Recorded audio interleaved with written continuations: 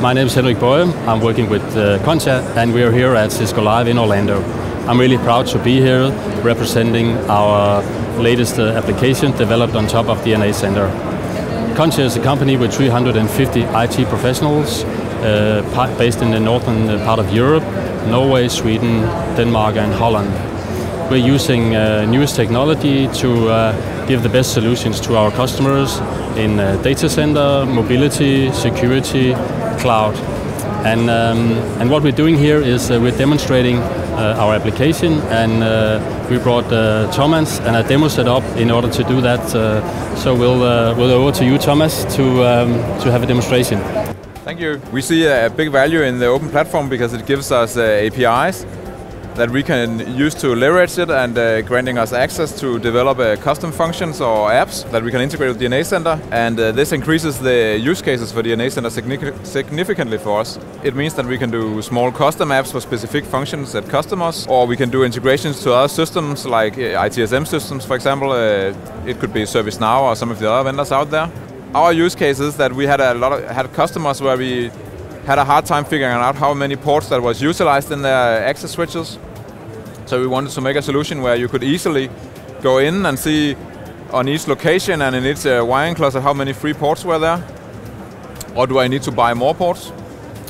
And we did that by using the DNA Center APIs to harvest information.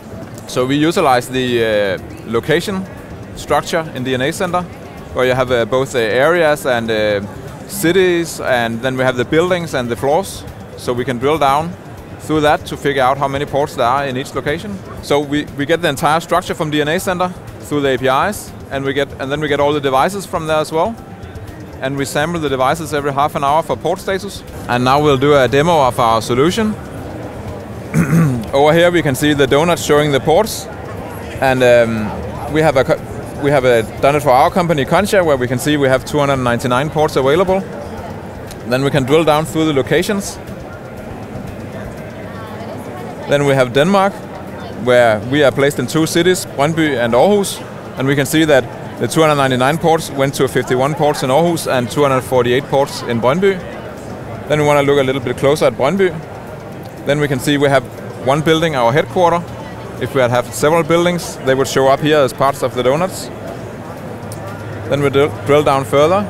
Then we can see all the switches that are not placed at a floor, and then we have the basement with 8 ports available. Let's look into that.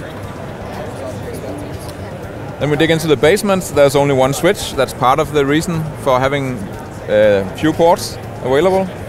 Then if we click at that, then we'll get the individual ports that are available. We can see if that matches what we expect. Then we can do save to Excel, so we could send a technician out to remove the cables for those. I'll do that. Then we have a full list of ports, and we have both up and down here, but it's easy to filter in Excel and then only see the ports that are down. That means that we can send the electrician out and remove all the cables for the ports that are not used, so they are ready when you provision a new port, which makes the provisioning process easier. Then you might wonder, how do we set a port as unused? Because it's not enough just to look at the status right now, because the user might have left for home and the port is down.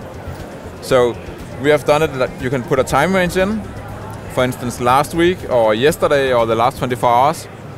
Here you can, or you can use the custom slider down here and select a specific period.